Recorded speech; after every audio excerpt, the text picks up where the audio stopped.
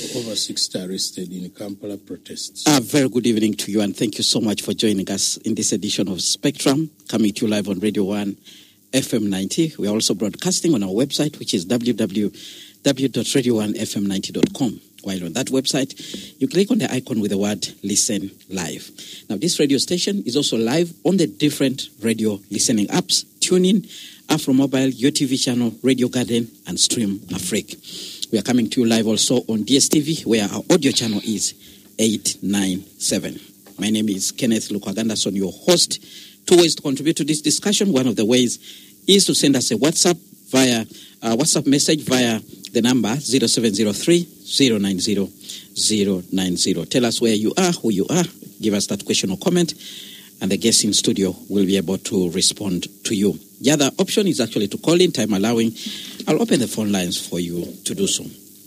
We'll be looking today about the implications of the protests that were held earlier today in Kampala. Now, there was heavy deployment around the city to thwart plans by young people to carry out protests, which was about marching to Parliament as a sign of saying no to corruption. Now, as you might have heard in our news, about 46 people were arrested and arraigned in court today and charged with causing a public nuisance. They have been remanded to different prisons. Some of those arrests were actually brutal. If you look at what happened at Arua Park, there was a female protester who was dragged on the floor, and that has caused an uproar among human rights defenders.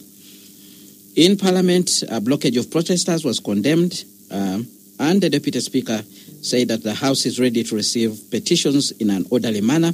So those that want to present petitions to Parliament should make arrangements with the Office of the Speaker, and then a date and time will be agreed upon when they can march to Parliament and present the petition. Now, the protesters have 7 demands: the resignation of Anita Among as Speaker of Parliament, resignation of 4 commissioners of Parliament, reduction in the number of parliamentarians, any member of Parliament involved in any corruption scandal resigning while investigations continue, conducting an inspection of the assets and lifestyle of the members of Parliament and announcing it, making it public, deducting the salaries and allowances of all MPs up to 3 million Ugandan shillings, allowing Ugandans to continue to exercise their constitutional right to peaceful assembly without hindrance. Now, human rights defenders and lawyers have indicated that this protest raises both human rights and governance matters that need to be contended with. And from what we have heard, there's a likelihood there will be another round of protests. So to discuss this matter further, I have 2 guests today on this show. Let me introduce Dr. Livingstone Sewanyana, Executive Director and Founder at the Foundation for the Citizens. And that those who often want to demonstrate or protest are actually sowing seeds of discontent, but also of violence. And as such, they must be contained. Now, of course, many people will rush to condemn the police for its high-handedness, but we all know that under Article 212 of the Constitution, their role is to maintain law and order. So increasingly what they are now doing and what states are doing elsewhere, I saw a similar experience in Georgia during my country visit to Georgia. They are using a preventive approach. When President Museveni came on air just a few days ago and warned potential protesters that they will see fire, that actually is a preventive approach. So what he's trying to tell you is that should you dare, you definitely will face the consequences. Now, that is largely driven by fear. Actually, denying people the right to protest or demonstrate peacefully, despite the constitutional provision, Article 29, is largely dictated by fear. States fear any situation that could create havoc, which could create disorder, which could create a situation they cannot actually handle because there are governments that have been overthrown through protests. You remember in Eastern Europe, there were many governments that fell because of protests. So we saw protests here in Egypt, the Arab Spring. Exactly. Very familiar. We saw it in Sudan. Yes, protests tend to be a very fertile ground for mobilizing masses, which can easily throw out governments. Now, of course, what is the answer? The answer lies in striking a delicate balance between guaranteeing freedom for people to express themselves peacefully and ensuring law and order. Now, that can only happen if you are responding appropriately to the demands of the population. Now, the challenge we have is that increasingly citizens are becoming very discontented with their leadership. When allegations of corruption become rife, when poverty increases, when people feel a sense of hopelessness, the only answer they have towards the state is to protest and to demonstrate, as you saw in neighboring Republic of Kenya. Now, of course, the challenge then for the state is how do I ensure order, how do I ensure harmony under such circumstances? Now, in some regimes which normally find solace, I use the word solace, in using force, they resort to forceful means. In other countries which prefer and often are constitutional in nature, they prefer peaceful means like dialogue. They would definitely contain that by making promises to deliver on services, of course, to contain malpractices. But states which are largely driven and grounded in the use of force, they use force as a means of containing that. So that's why you'll find their comparative approaches and experiences in different countries. Whereas, for example, in one country, you could see mass protests leading to change in government behavior. In others, they would not allow any similar experience. They would prefer to contain it and avert it as soon as they can. All right. Let's look at those two situations. Countries where they will use force, countries where institutions will look away and the protesters given the right to actually protest. What defines those two scenarios, Dr. Sawanyana? The scenarios are largely driven by the nature of governance that the country has. Okay. If a country, for example, derives its power from genuine elections, constitutional order, and actually it would be suicidal for them to deny citizens to protest. Such countries would allow their citizens and would try as much as possible to provide the necessary protection for those who want to express themselves in such a manner. But countries which have very limited respect, sometimes for human rights, for rule of law, democracy, those will definitely adopt a militaristic approach. And as such, you don't expect any favor of any kind. And as such, when you go into such an undertaking, you must have signed your death sentence. All right. Now, let's go back and look at this right, freedom to protest, to assemble, and things like that. There's been an argument going on and, of course, discussion since the protesters made their plans known to the police. They approached the police. They had a meeting. They told the police what they want to do. They explained where they were to assemble, the number of people likely to be there. But the police responded and said, look, we suspect there are some people who intend to use your activity to actually cause mayhem. And they even said, we are not so sure about how many people are likely to attend because you've been calling upon all Ugandans who are against corruption to go and attend. President Yoweri Museveni also weighed in and said there are other peaceful ways to actually do it. If you want to protest, choose a day when people are not busy in Kampala. Go to Nakalema, talk to her, she will help you to arrange. And we are also fighting corruption. Why don't you allow us to be part of your protest? In all those discussions, where does that leave the freedom that is provided for in the Constitution, but also bearing in mind that even if you at the time you're enjoying your rights or freedoms, you must also respect the freedoms and rights of others. The truth is, no state would want, under any circumstances, to allow any form of protest to occur because of the consequences of such an undertaking. For example, mobilizing masses, which is likely, to create a sense of disobedience, and ultimately, as I said earlier, can actually lead to the overthrow of a government. And of course, the police, their role is to maintain law and order and to ensure that the state is protected. So, yes, they would definitely have to make those arguments.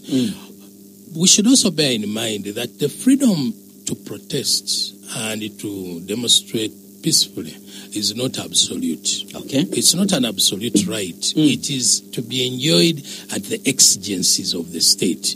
Now, and that is where the challenge lies. It's not one of those absolute rights, like, for example, freedom from torture, slavery, or genocide, and so on. So it's a right that must be enjoyed within certain limitations. And the Constitution is very clear, even international law is very clear, that it can only be enjoyed as long as it's not, it doesn't injure your order, is not inconsistent with public order, public interest, public morality, and the like. So it is a right you can only enjoy once you have the necessary environment. Now, the problem arises with the legal interpretation of that. If you recall, in several judgments or rulings delivered by the Constitutional Court, they have always argued that right, you're entitled to that right, and the role that the police has to play only is to give you protection. So they have no right to deny you, to deny you the right. Now, denying you the right now becomes a very interesting one, in the sense that the police would argue that according to our assessment, bearing in mind, for example, the experience in the neighboring republic and the Police Act, and so we definitely cannot give you that protection. We have no capacity to provide you with that protection, because if for example, you mobilize millions and millions of people, we shall definitely be overpowered and it will not be possible to provide you. So they preempt such an action. That's why I said right from the beginning that states increasingly prefer to use a preventive approach, telling you, look, you can dialogue, you can, for example, seek permission, you can have an alternative venue, you can find solutions elsewhere. You don't need to mobilize people to go on the street, because they will become, as I have noted here, a public nuisance. But what is public nuisance? Public nuisance, here they are simply saying you are likely to injure the rights of other people. So it becomes very fluid. Actually, they have two counts. Two counts of charged with 2 counts: common nuisance and being idle and disorderly. Exactly. But idle and disorderly is no longer. It's a very colonial relic, and it's no longer actually one of the legal provisions. Holding charges. Unfortunately, that was actually repealed, being idle and disorderly, because you cannot. How do you determine who is idle and disorderly? I could be enjoying my leisure and in such a place. But the most important point outside that argument is that increasingly citizens are becoming discontented with the way states govern. They are so disillusioned to the extent that they will do anything under their power to cause the necessary change that they want. And states, on the other hand, are increasingly fearful that if individuals exercise that power, they are likely to throw them out of power. So it becomes a contestation. And how you manage that contestation now becomes an issue of experience and an issue of strategy and tactic. All right. Now, let's look at the events today as they happened. First of all, I want to hear from you. Do you think the protesters were justified to plan and conduct this activity? 2, do you think the police, the government generally, was justified given the manner in which they responded to the protesters? As I said earlier, based on the experience of the neighboring republic and what has happened elsewhere, and considering the fear that is apparent within the state, and mindful of the state of service delivery that we're enjoying in this country, and of course the fact that corruption has become endemic and people really feel largely aggrieved by the apparent corruption that is going on within the different sectors of government. Definitely, whoever stands up and opposes this is justified. And certainly one way of expressing discontent would be to protest. So that's what I'm saying, that yes, they have the right. The challenge, however, is that on the other hand, the state, mindful of the consequences of such an action, would prefer that does not take place. Actually, the state is aware that you have that freedom. It is aware that is provided for. It is aware that you need to enjoy it. But increasingly, they are also fearful of you, what is likely to happen. So the question then is, how do you strike that delicate balance between enjoying the freedom people are entitled to and ensuring that there is orders and safety for the rest. So it is that tension that increasingly becomes contentious, and we must deal with. And states must prepare themselves, because today you can avert it. What about tomorrow? Are you likely to avert it tomorrow? So you ensure that those acts which are annoying the populace as much as possible increasingly become contained. All right. My second guest is here in studio, retired Major James William Kinobe. He's a former Ugandan ambassador to Khartoum, to DRC, but also he was a member of parliament representing Katikam North in 1996 to 2006. He comes from the ruling National Resistance Movement Party. Honorable Kinobe, you had a discussion. We had a discussion here at the time when the protests in Kenya were happening, and we actually looked at the Ugandan scenario. The youth were so many and complaining, and they were planning to carry out these protests. Finally, they did happen today. Some protests did take place. About 46 people were arrested. They have been charged with causing nuisance, but also idle and disorderly, and they have been remanded to Luzira prison. Your quick response to what you saw today? First of all, I want to greet my brother. We've shared many panels in the previous past when I was still active here. And I have a lot of respect for him in that long history of the fights for activism. Activism. And listening to Mr. Sewanyana, you see a realist and an experienced activist. And when I listened to him, I recall a clip I listened to today when they were grilling the director CIA over whether the guns, they were talking about the guns, whether it made their work much easier or more difficult. And she was saying, for us, the nature of our work has always been like that. Then the MP was saying, no, answer my question, director. I said, no, it was not only this case. But due to the nature of what we do as operatives of CIA, it is always complicated. So being in government and doing what Mr. Sewanyana is actually putting across is always very, very complicated. And I think that's why most people, when they are still in opposition and they're not in government, they do things very differently. But the moment they get on hands-on practice within the whims of running the state and doing what is supposed to be done, they get faced with that realistic situation, which you must find a balance with. But let me start by saluting our... Has that happened to you? Has it happened to many of us? Has it happened to your government? It has happened many times to all of us. And you know, an image is painted by many people that this government does not respect human rights. They don't understand it. They want it that way. But I'll tell you, these are questions that always happen and need answers which remain unanswered during the preparatory stages. He has been party to many discussions. First of all, it's not about the law and rights. It's about the conduct of most of the people when they come now to the enjoyment of the actual rights that we're talking about. Mindsets are very complicated. We can take a cue of what happened in Kenya. When I know it's a very thin line between a demonstration and a riot. Maybe you help us to understand. I'll tell you what the organizers have been saying. The moment the police intervenes, it becomes a riot. Nobody will tell you that we're organizing a riot. They always tell you we're organizing a peaceful demonstration.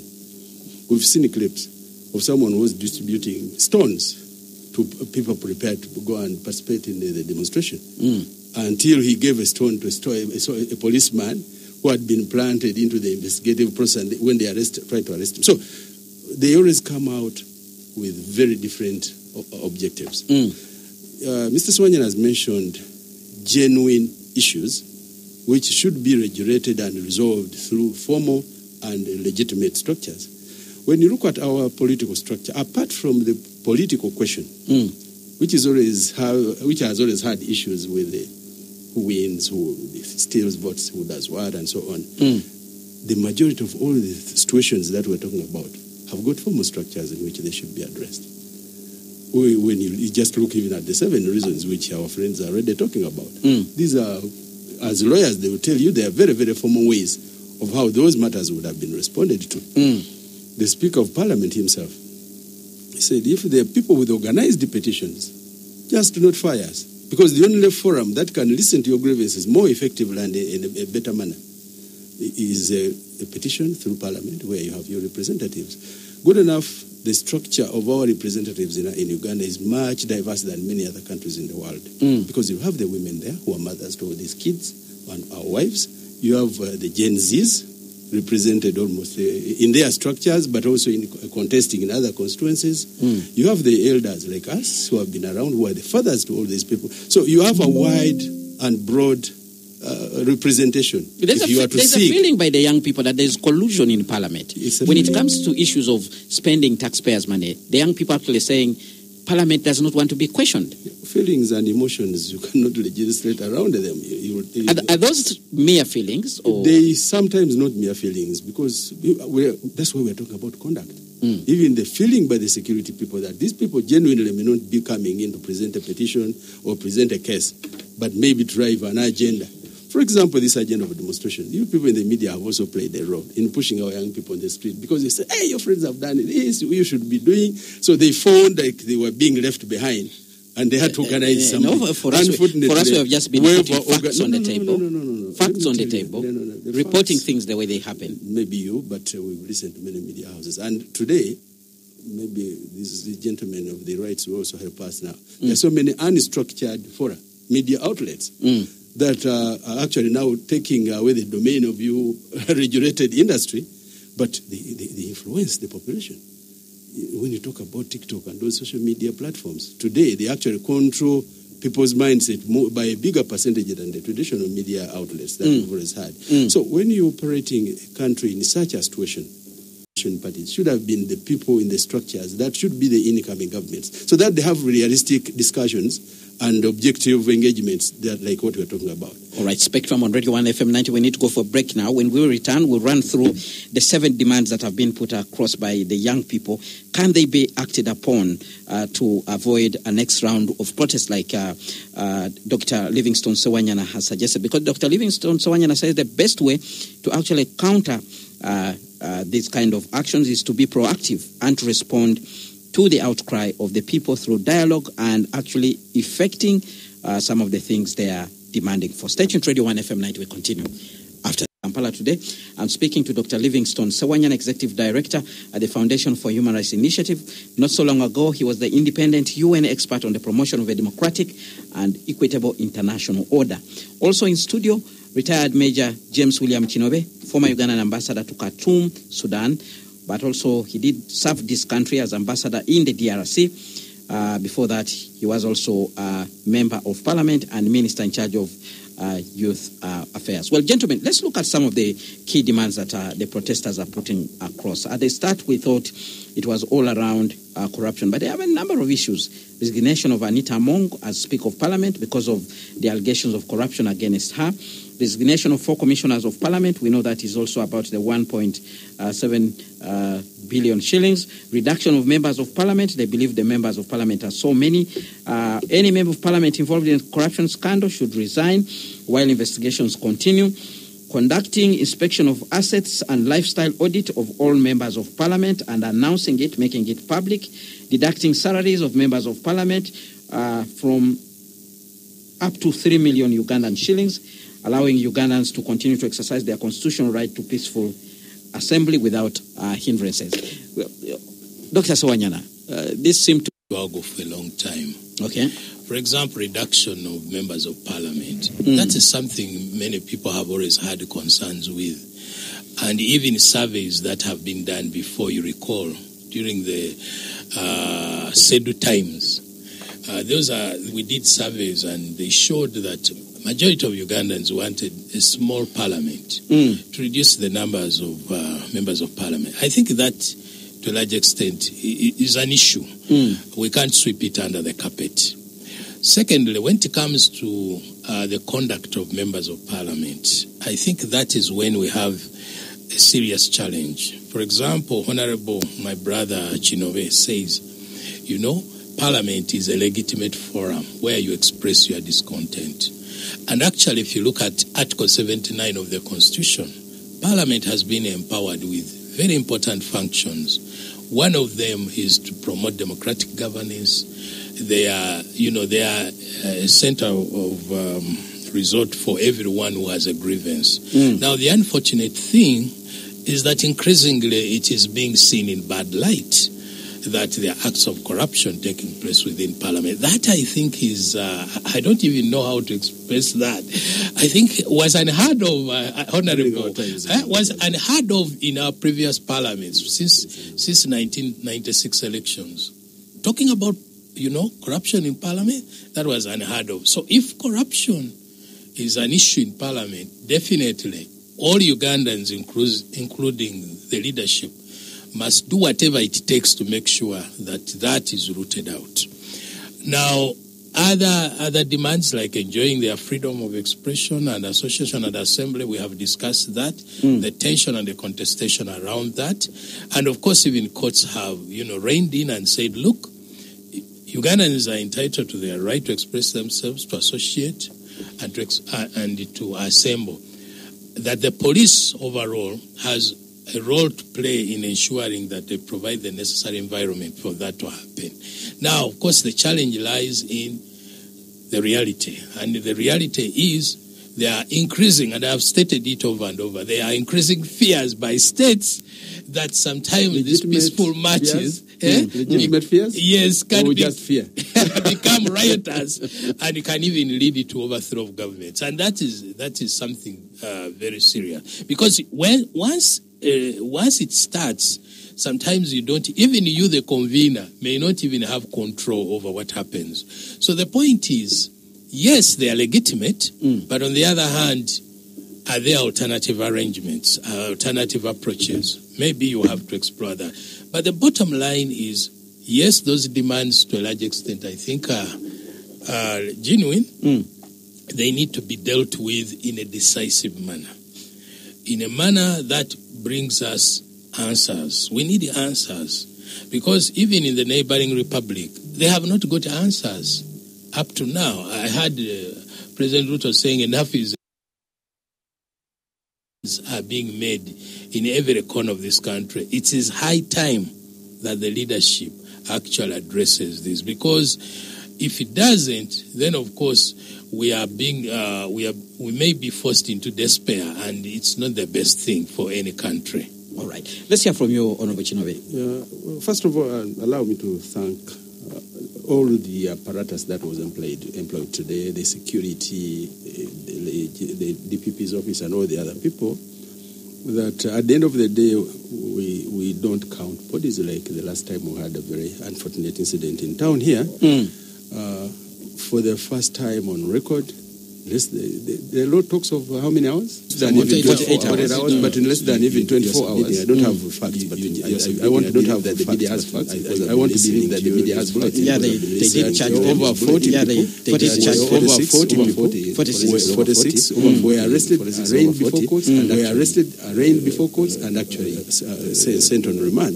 But the charges, sent on remand. But the charges, for me, doesn't matter. How do you charge people with idle and disorderly, which was knocked off from? Isn't it a waste? Doesn't it justify that you justify that if you're going to charge people for nothing? What I'm trying now to say, I want to commend. What I'm trying to say, I want to commend with the very high profile military deployment. You don't even have someone bleeding. You don't even have Mr. Trump was bleeding on the ear. Mr. Trump was bleeding on the ear. Yes, you know such stories are in the aftermath. Sometimes I'm one of the people who has always been very passionate. For instance, today we did not see any tear gas being fired.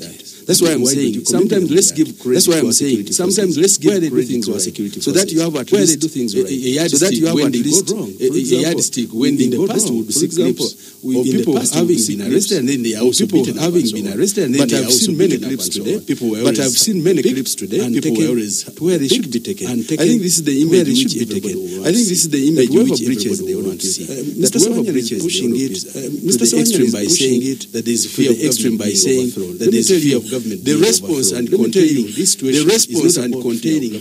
Because I don't think we really have a force here. Because I don't think we really have immediate response to throwing away. That can immediate response to overthrow the government. But even if it is there, many lives of innocent people there. Many lives of innocent, many properties are lost. Many properties in Kenya are lost. In Kenya, but when the demos started, I saw every body now. I saw supporting body now, getting a bit supportive, getting a bit reluctant to support. Now, given a city like ours, I think it is high time. I think it is high time. A way of respecting, as a way of respecting. We need to gazette. We need to gazette which people who want to demonstrate peacefully. Which people who want? I remember there's a time when they had advised. I remember there's a time when they had advised Nambola, and they said, "No, we don't want to go to Nambola." And they said, "No, because for them they want to be seen within the city. For them they want to be seen. They want to be seen being, and they want to be seen being." But I think one response the government is finding a way of gazetting. Is finding a way of gazetting places genuinely where people demonstrate peacefully. Genuinely Rwanda can actually demonstrate because you in the media you can always go to any place. Because you in the media you can always go to any place. Whether they in Nambole, Kololo now is too much deep in Kololo now is too much. But we need to create areas which are far away from people who are doing their far away from people who are doing their work, day-to-day activities and such activities. Now on the issue of the demands. Now on the issue of the demands. I wanted to hear from Mr. Sawanya. I wanted to hear from Mr. Sawanya in whether actually the demands there, whether actually they are legally tenable. Because they are legally tenable. It is somebody's volition to say I can't push him or her to resign. But you can't push him or her to resign of an allegation because of the presumption of innocence. It's not easy to resign, but you know, you can actually help somebody. You can actually help somebody. I want to tell you, even if you can only advise her, like you can only advise her. Like for example, we are in Caucus and say you sit in our Caucus and say you are an NRM member being disgraced with us. But she cannot be compelled. She cannot be compelled over mere allegations the way they are. Well, in some other jurisdiction they can hold you to account. Some other jurisdiction they can hold you to account. Holding you under our account is different from a demand from Democrats that resign tomorrow.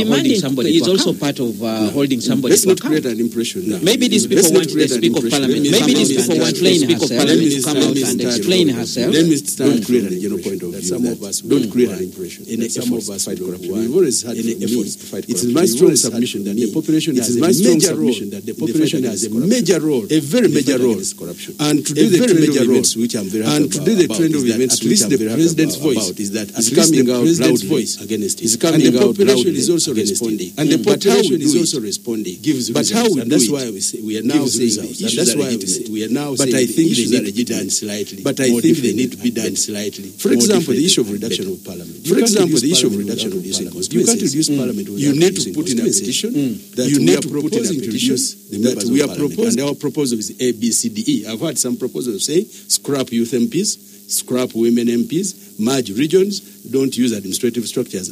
Otherwise, if you go by the law as it is today, you are likely to see a bigger parliament next election, because out of the census, I think, part of the structures are created as a result of the number of people. Am I right, Mr. Sewanyan?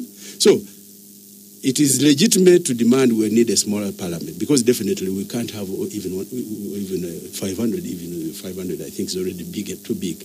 But how you go about it must be an orderly debate. Let people raise a petition. Take it to members of parliament. Unfortunately, the people to debate the reduction of parliament are the parliamentarians themselves. But I've had some people suggesting that we should even have a referendum over this matter. So the what and how is what defines what we're talking about. Many things that are very legitimate there are being done for showbiz. People were just coming in to appear like I've also done this, but not to get a solution to this.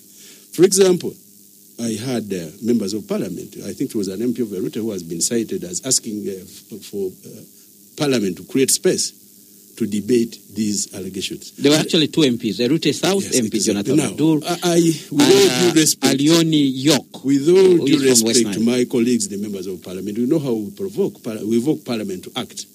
Just to say we want, you bring a motion. Raise a substantive motion. Well, there are avenues, matters of national importance. There was an attempt by these members of parliament to bring the issue as a matter of national importance. Against the actual speaker. So what I'm trying to tell you, we have not exhausted the means in parliament. I want to tell you, if you have legitimate members of parliament, there are still many inroads that can enable them. But I also support... What do you mean legitimate? All those MPs were rightfully elected. This one here, my brother. Let's agree. No, you need to qualify some of these things that you're saying, Honorable Chinove. Yes, I know what I'm talking about. Yes, there are very formal ways of how you can bring a motion, even if it's a motion to challenge a speaker's ruling. And members of parliament know our rules of procedure. But unfortunately, I have not seen them debating. I normally see clips of you people, the media people. I've told them. I've said this. You're simply saying that because you know it's a difficult process. The Honorable Sech Kubo and the group have been trying to collect signatures. They have been knocked here and there. I'm not talking about easy things. I'm talking about possible things. If people want the easy way, they can do it the easy way, like these young people who have walked on the streets and now in prison. But if you want possible things... On a matter as grave as engage corruption... me next time, I will come with the rules. And on a matter as grave as corruption, yes. Why should Parliament be pushed to actually have a debate about these issues? Because the people you are choosing now are the people you want to debate this matter. This is common sense. You are mentioning the topmost leader of parliament, the speaker, as the most corrupt, and you're telling her to resign. So you are talking about the commissioner. So when you have an extraordinary situation, you sometimes need extraordinary means. Wouldn't it be in their own interest to actually have this kind of sitting where they explain themselves? I will tell you there are many ordinary members of parliament there who do want this debate. But because it is being pushed through very difficult solutions, as you are talking about, definitely they need to sit down and get extra means of how to go about it. Recently, we've just seen even the presidency setting up, they call it surveillance? A new unit. A unit. For me, I think because our law on whistleblowers has not worked. And that's why I wanted to ask you. So the law on whistleblowers has failed in some way. I think that's what is... What do you think is missing in the fight against corruption? That was actually the next question I was about to ask you. Corruption has undermined all the things you're talking about, my brother. Corruption. We talk about corruption in parliament. I will tell you, before you get anybody to be charged, to be tried, to be convicted, that entire length of the procedures that are there are elaborate, first of all, by law. You have lawyers on this other side. advocating for the person who has been arrested. You have the DPP and his team there. So it's not a very simple thing to fight corruption. And you've seen people even getting shot and arrested and all those things. So when we talk about fighting corruption, it needs a combined force. That's why today I'm very happy that the voice of the president is coming out strongly. The population is also coming out, but not for showbiz. Let us have an organization. For example, I would be very happy that if now in the next round of elections, every political party picks out that issue of fighting corruption and elaborate means of how they are going to do about it, especially the lifestyle audit, is picked as a major component in every party's manifesto. I would understand that now the voters are coming on board. The voters will not accept Kidogo to vote for whoever is now bringing in the money after stealing it from the public coffers. But as we speak today, the public doesn't mind where you get the money from as long as you come and give them Kidogo. All right. Most people who are able to represent this country very effectively and don't have the money can no longer go to politics. Now, with that monetized aura, you cannot expect the big fight we are talking about. Right. You are going to end up with the corrupt people buying their way in, and they are the ones where you're going to send the petitions to the parliament. All right, we have comments coming in. One from this listener. The justice system in Uganda are sidelining with the corrupt officials. They would set those youth free on arrival in court because of the charges that have been leveled against them. Amo Martin from Bale, the demands from the demonstrators is very unrealistic. For example, if most MPs have corrupt minds, where shall we get a replacement for Right Honourable Among? I propose that Parliament reinstates the constitutional provision to recall MPs by the electorates. Then we have another comment. Can you please ask the former Honourable, no, he's actually Honourable, once Honourable, always Honourable, Major Chinobe, whether his government is ready and willing to hand over power to the opposition, and as he's suggesting, does his government really give a level ground for discussion with the opposition as he's stating it now? That is Dennis, who is listening to us from all the way in Mozambique. Thank you very much, Dennis, for tuning in. Then we have another comment from Henry. With the police brutality I have seen, I'm now speaking a different language. Corruption is harmless. It helps you get service delivery faster. Well, this Henry thinks there has been brutality by the police. Protest against corruption. I'm encouraged by Dr. Sawanyana's presentation, and key from him is that as long as the government doesn't address the concerned demands by the youth, it will always return. Brother Kenneth, finally it has happened, and finally the NRM government has confirmed to us that no commitment the government whatsoever has to fight corruption. In a nutshell, the NRM government and its extension, the police, is clearly telling us that don't disrupt people who are eating. This is very clear confirmation that corruption forms the entire architecture of the NRM government, and therefore its skeleton, nerves, muscles, and blood system of the NRM and government, and therefore the NRM cannot fight itself. Another comment from Mariko. Police are the ones encouraging corruption because instead of arresting the corrupt, they are again going after the ones who are fighting corruption. They even throw them on pickups like they were throwing their own women who gave them children some years back. Then we have another comment. Good evening. Ejoy Job, live from Bwaise. Concerning governance, we shall never talk of constitutional governance. Today, when Honorable Sechikubo made a statement that we who are in power will become opposition due to change of power, where says we who are in power might become opposition, where shall we be?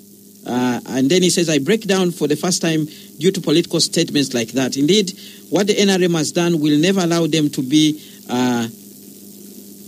good leaders in Uganda. Maybe that's why they are buying land in other countries to prepare themselves for exile. For God and my country. That's a comment there from Ejoy Job, who is listening to us live from Bwaise. Well, gentlemen, let's sum up this discussion, and I'll come to you, Honorable Dr. Livingstone Sawanyana. We have another comment here coming in from Crispin Kaheru, Commissioner of the Uganda Human Rights Commission, said the right to peaceful and lawfully protest is enshrined in Article 29 of the Constitution of the Republic of Uganda. That's a comment there from Crispin Kaheru. And then we have another one. A protest concept should be generic, not transplanted. Circumstances are different for different societies, and therefore approaches should differ. Simply because it worked for one community does not mean it will work for another. Back to the drawing board, march to Parliament as the hashtag. That's a comment from Aboki Fred. Dr. Sawanyana. Yeah, of course, we are talking about the right protest. As Crispin has rightly put it, it is provided for. But of course, there is always a disconnect between theory and practice. Theory is something else and practice is another.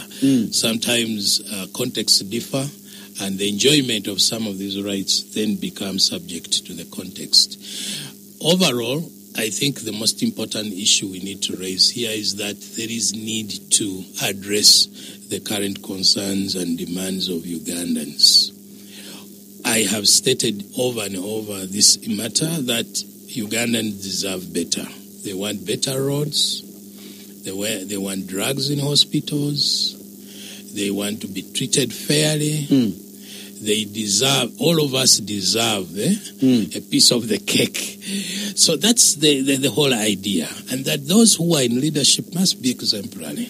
You can't be a member of parliament and be accused of corruption because you are supposed to be in the forefront of fighting corruption. So the fact that we have allegations of corruption virtually of every sector in society, because today it may be parliament, the next day it is local government, the other day it is police.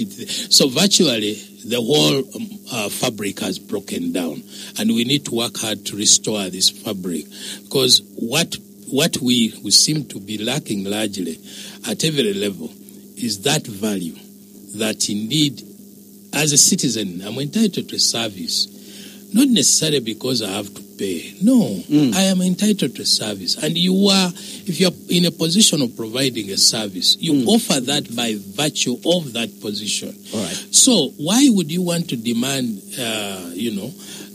what you call chitu chidogo? Why would you want to demand that? And that is what I think Honorable has even pointed to, that increasingly people who have good ideas, would provide good leaders, are being pushed out because they don't have the funds to contest. They can no longer contest, because for you to contest, it means millions and millions, if not billions now. The other day I was being told that in the 2021 election, some people spent billions, 3 billion, 300 million. Sincerely, where do you get such money unless you engage in corrupt practices? All right, we'll give Honorable Chinobe the final say as we prepare to get out of the studio. Of course, I can't agree with him less. Definitely, there's that mindset which tends to create an impression that maybe those in government will never leave it. I will tell you, the opposition should work as the government in waiting, because definitely we've seen situations where people come from the opposition and go into government. Likewise, those in government should also create a situation that if we are to be on the other side, what we call fair, it should be fair to all of us. All right. The bottom line is, how do we conduct ourselves? For example, people and the population demanding that their leaders should be exemplary is a very legitimate and genuine demand by the population. But there are also citizens' responsibilities. For me, the biggest demonstration I would want to see from the voters is that we are going into elections. When we're in elections, they used to have some phrases like eat widely and vote wisely.